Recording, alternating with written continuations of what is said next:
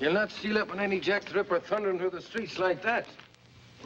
3,000 men called out, all wearing rubber strips on their boots, except the Yorkshireman.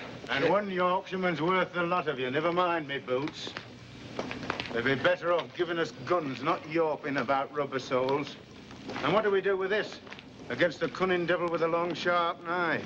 An Irishman knows what to do with that. You go now, Katie. Now go home and don't come back here till you learn how to behave yourself. I won't go home. Now, I've warned you, Katie, 100 times if I said it once. Let go of me.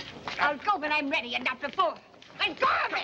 No, come now, is that any way to be acting? Now, just gentle-like. Easy and gentle, if you please.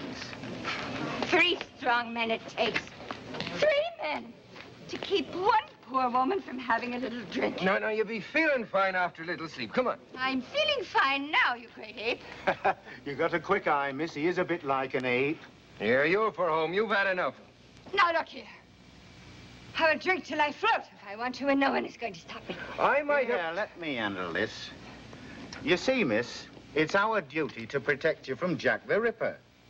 I don't think you mind a bit of protection from a fiend like that, do you?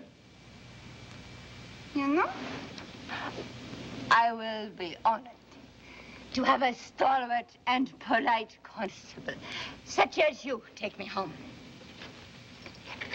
I live just around the corner.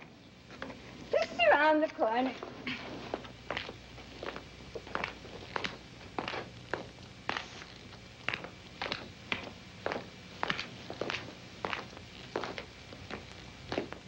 You know, it's a rare thing to find a constable with such lovely manners.